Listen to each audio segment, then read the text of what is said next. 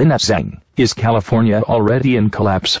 When it comes to the health of his state's economy, California Governor Jerry Brown has been walking on eggshells this year.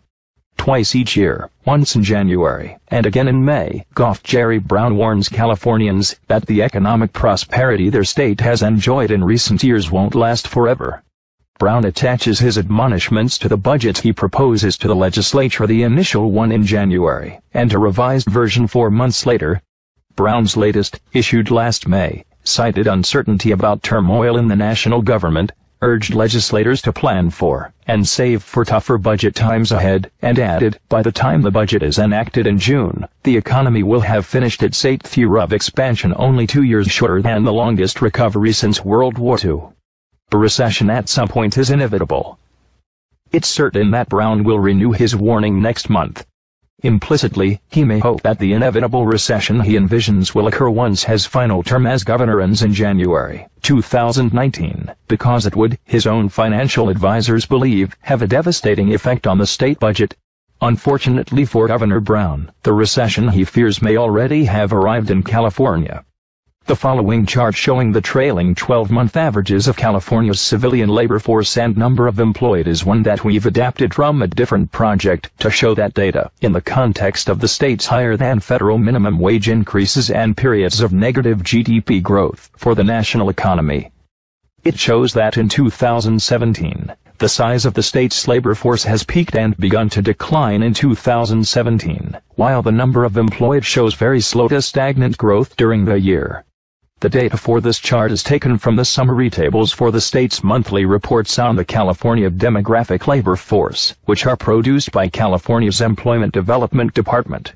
These are therefore the same numbers that Governor Brown sees, and they have been signaling throughout 2017 that the state's economy is going through a period of stagnation after having generally grown since bottoming in mid-2011 following the Great Recession. The labor force and employment numbers aren't telling the full story, however, which becomes evident when we factor in the state's growing population. The following chart shows the labor force and employment to population ratios for the state's civilian workforce.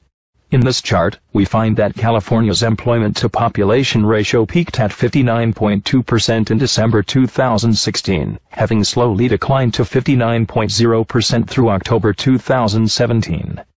Meanwhile, California's labor force to population ratio last peaked at 62.6% in October 2016, which has since dropped to 62.1% a year later. Going by these measures, it would appear that recession has arrived in California, which is partially borne out by state-level GDP data from the U.S. Bureau of Economic Analysis. Last year was a very good one for the state's economy. The 3.3% gain in economic output in 2016 was more than double that of the nation as a whole, and one of the highest of any state. However, California stumbled during the first half of 2017. California's increase was an anemic 0.6% in the first quarter compared to the same period of 2016, and 2.1% in the second quarter, well below the national rate, and ranking 35th in the nation. The report revealed that almost every one of California's major sectors fell behind national trends in the second quarter, with the most conspicuous laggard being manufacturing. On a final note, the charts we've featured above were adapted from our project tracking the impact of California's minimum wage hikes on its teen labor force, where we've been that labor force and employment data since July 2003, which hopefully helps explain why the trailing 12-month labor force and employment to population ratio chart starts showing data beginning in June 2004. As bad as the charts above are for California's labor force, the employment situation for California's teens is much worse, having itself peaked in October 2016. California's teens are best thought of as being the proverbial canaries in the coal mine. Did the ENOCOMIC collapse begin today and now begin as stock crash? The absurdity that we are witnessing in the financial markets is absolutely breathtaking. Just recently, a good friend reminded me that the Dow peaked at just above 14,000 before the last stock market crash, and stock prices were definitely overinflated at that time. Subsequently, the Dow crashed below 7,000 before rebounding, and now thanks to this week's rally we are on the threshold of Dow 24,000.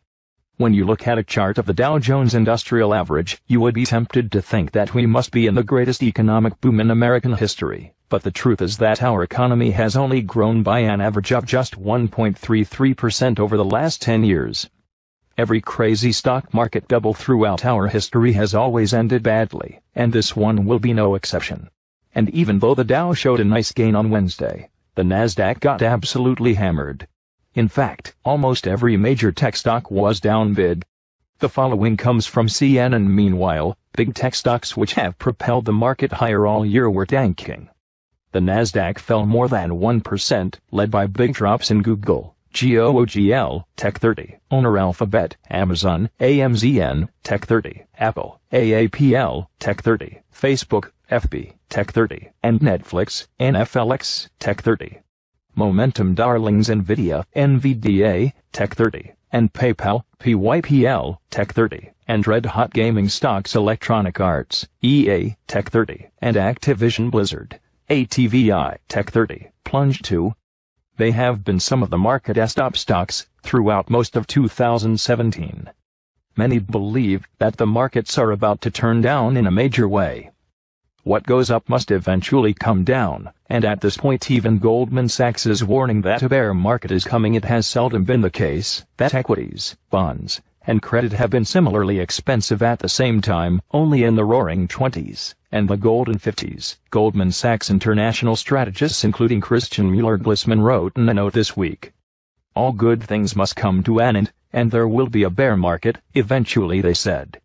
As central banks cut back their quantitative easing, pushing up the premiums investors demand to hold longer-dated bonds, returns are likely to be lower across assets over the medium term, the analysts said. A second, less likely, scenario would involve fast pain. Stock and bond valuations would both get hit, with the mix depending on whether the trigger involved a negative growth shock or a growth shock, alongside an inflation pickup. Nobody believes that this crazy stock market party can go on forever. These days, the real debate seems to be between those that are convinced that the markets will crash violently, and those that believe that a soft landing can be achieved. I would definitely be in favor of a soft landing, but those that have followed my work for an extended period of time know that I do not think that this will happen. And with each passing day, more prominent voices in the financial world are coming to the same conclusion. Here is one recent example. Vanguard's chief economist Joe Davis said, investors need to be prepared for a significant downturn in the stock market, which is now at a 70% chance of crashing. That chance is significantly higher than it has been over the past 60 years. The economist added, it is unreasonable to expect rates of returns, which exceeded our own bullish forecast from 2010, to continue. A stock market crash has followed every major stock bubble in our history, and right at this moment we are in the terminal phase of one of the greatest stock market bubbles ever. There are so many indicators that are screaming that we are in danger, and one of the favorite ones that I like to point to is margin debt. The following commentary and chart were recently published by Wolf Richter. This chart shows margin debt, red line, left scale, and the S&P 500, blue line, right scale, both adjusted for inflation, to tune out the effects of the dwindling value of the dollar over the decade. Stock market leverage is the big accelerator on the way up. Leverage supplies liquidity that has been freshly created by the lender. This isn't money moving from one asset to another.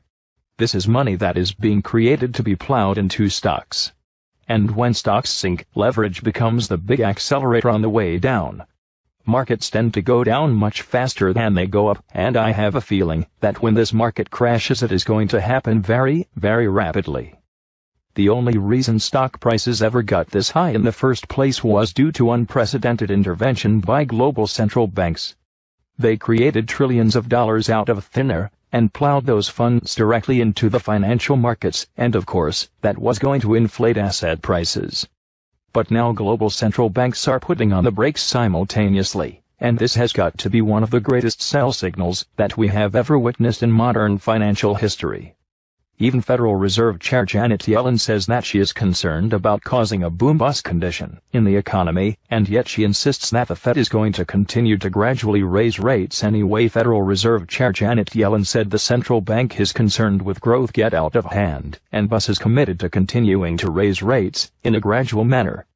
We don't want to cause a boom-bust condition in the economy, Yellen told Congress in her semi-annual testimony Wednesday. While Yellen did not specifically commit to a December rate hike, her comments indicated that her views have not changed with her desire for the central bank to continue normalizing policy after years of historically high accommodation. I never thought that the stock market bubble would get this large. We are way overdue for a financial correction, but right now we are in a party that never seems to end. But end it will, and when that happens the pain that will be experienced on Wall Street will be unlike anything that we have ever seen before. Michael Snyder. When this market crashes, it is going to happen very rapidly. The Dow peaked at 14,000 before the last stock market crash, and now Dow 24,000 is here. The absurdity that we are witnessing in the financial markets is absolutely breathtaking. Just recently, a good friend reminded me that the Dow peaked at just above 14,000 before the last stock market crash, and stock prices were definitely overinflated at that time. Subsequently, the Dow crashed below 7,000 before rebounding, and now thanks to this week's rally we are on the threshold of Dow 24,000. When you look at a chart of the Dow Jones Industrial Average, you would be tempted to think that we must be in the greatest economic boom in American history, but the truth is that our economy has only grown by an average of just 1.33% over the last 10 years. Every crazy stock market bubble throughout our history has always ended badly, and this one will be no exception. And even though the Dow showed a nice gain on Wednesday, the Nasdaq got absolutely hammered. In fact, almost every major tech stock was down bid. The following comes from CNN. Meanwhile, big tech stocks which have propelled the market higher all year were tanking. The Nasdaq fell more than 1%, led by big drops in Google, GOOGL, Tech 30, owner Alphabet, Amazon, AMZN, Tech 30, Apple, AAPL, Tech 30, Facebook, FB, Tech 30, and Netflix, NFLX, Tech 30. Momentum darlings Nvidia, NVDA, Tech 30, and PayPal, PYPL, Tech 30, and red-hot gaming stocks Electronic Arts, EA, Tech 30, and Activision Blizzard, ATVI, Tech 30, plunged too. They have been some of the market's top stocks throughout most of 2017. Many believe that the markets are about to turn down in a major way. What goes up must eventually come down, and at this point even Goldman Sachs is warning that a bear market is coming. It has seldom been the case that equities, bonds, and credit have been similarly expensive at the same time, only in the roaring 20s and the golden 50s. Goldman Sachs international strategists including Christian Mueller-Glissman wrote in a note this week. All good things must come to an end, and there will be a bear market, eventually, they said. As central banks cut back their quantitative easing, pushing up the premiums investors demand to hold longer-dated bonds, returns are likely to be lower across assets over the medium term, the analysts said. A second, less likely, scenario would involve fast pain. Stock and bond valuations would both get hit, with the mix depending on whether the trigger involved a negative growth shock or a growth shock, alongside an inflation pickup. Nobody believes that this crazy stock market party can go on forever. These days, the real debate seems to be between those that are convinced that the markets will crash violently, and those that believe that a soft landing can be achieved.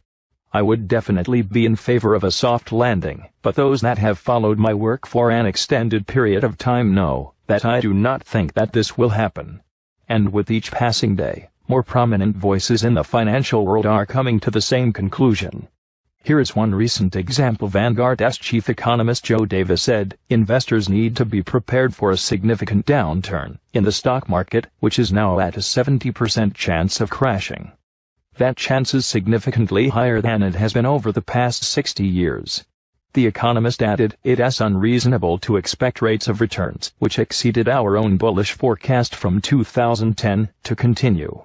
A stock market crash has followed every major stock bubble in our history, and right at this moment we are in the terminal phase of one of the greatest stock market bubbles ever. There are so many indicators that are screaming that we are in danger, and one of the favorite ones that I like to point to is margin debt. The following commentary and chart were recently published by Wolf Richter. Markets tend to go down much faster than they go up, and I have a feeling that when this market crashes it is going to happen very rapidly. The only reason stock prices ever got this high in the first place was due to unprecedented intervention by global central banks. They created trillions of dollars out of thin air, and plowed those funds directly into the financial markets, and of course, that was going to inflate asset prices. But now global central banks are putting on the brakes simultaneously, and this has got to be one of the greatest sell signals that we have ever witnessed in modern financial history. Even Federal Reserve Chair Janet Yellen says that she is concerned about causing a boom-bust condition in the economy, and yet she insists that the Fed is going to continue to gradually raise rates anyway. Federal Reserve Chair Janet Yellen said the central bank is concerned with growth get out of hand, and thus is committed to continuing to raise rates in a gradual manner. "We don't want to cause a boom-bust condition in the economy," Yellen told Congress in her semi-annual testimony Wednesday. While Yellen did not specifically commit to a December rate hike, her comments indicated that her views have not changed with her desire for the central bank to continue normalizing policy after years of historically high accommodation. "I never thought that the stock market bubble would get this large. We are way overdue for a financial correction, but right now we are in a party that never seems to end. But end it will, and when that happens the pain that will be experienced on Wall Street will be unlike anything that we have ever seen before."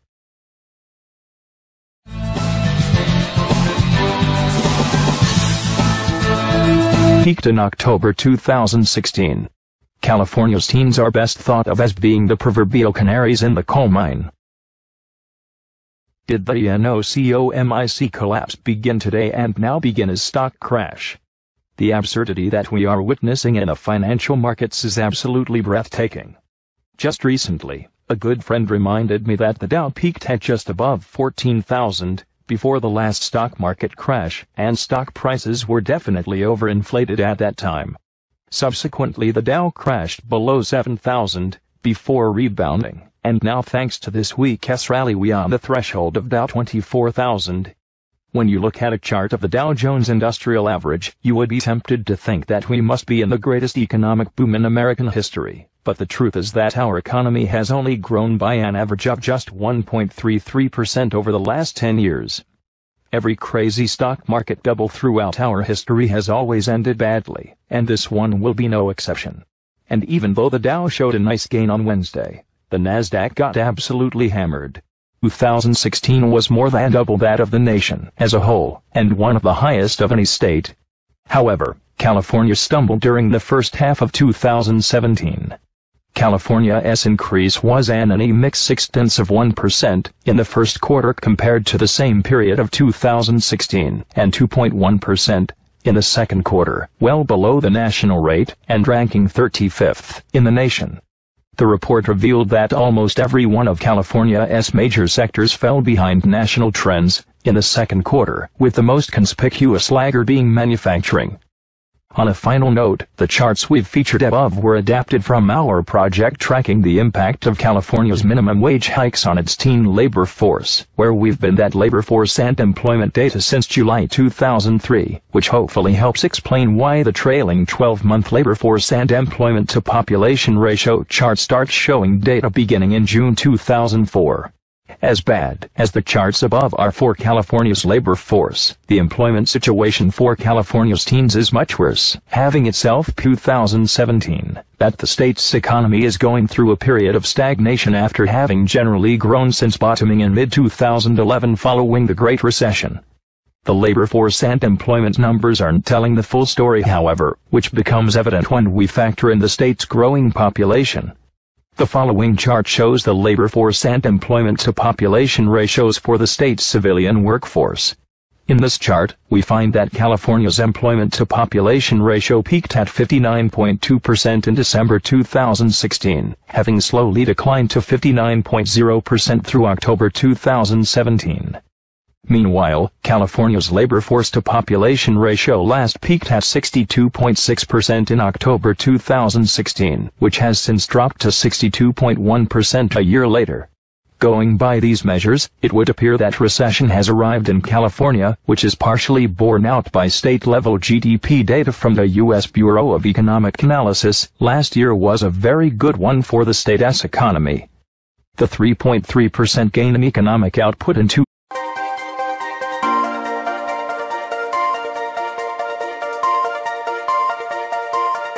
Audio Jungle. Lynette Zang, is California already in collapse? When it comes to the health of his state's economy, California Governor Jerry Brown has been walking on eggshells this year. Twice each year, once in January and again in May, Jerry Brown warns Californians that the economic prosperity their state has enjoyed in recent years won't last forever. Brown attaches his admonishments to the budget he proposes to the legislature, the initial one in January, and a revised version 4 months later. Brown's latest, issued last May, cited uncertainty about turmoil in the national government, urged legislators to plan for and save for tougher budget times ahead, and added, by the time the budget is enacted in June, the economy will have finished its 8th year of expansion, only 2 years shorter than the longest recovery since World War II. A recession at some point is inevitable. It's certain that Brown will renew his warning next month. Implicitly, he may hope that the inevitable recession he envisions will occur once his final term as governor ends in January 2019, because it would, his own financial advisors believe, have a devastating effect on the state budget. Unfortunately for Governor Brown, the recession he fears may already have arrived in California. The following chart showing the trailing 12-month averages of California's civilian labor force and number of employed is one that we've adapted from a different project to show that data in the context of the state's higher than federal minimum wage increases and periods of negative GDP growth for the national economy. It shows that in 2017, the size of the state's labor force has peaked and begun to decline in 2017, while the number of employed shows very slow to stagnant growth during the year. The data for this chart is taken from the summary tables for the state's monthly reports on the California demographic labor force, which are produced by California's Employment Development Department. These are therefore the same numbers that Governor Brown sees, and they have been signaling throughout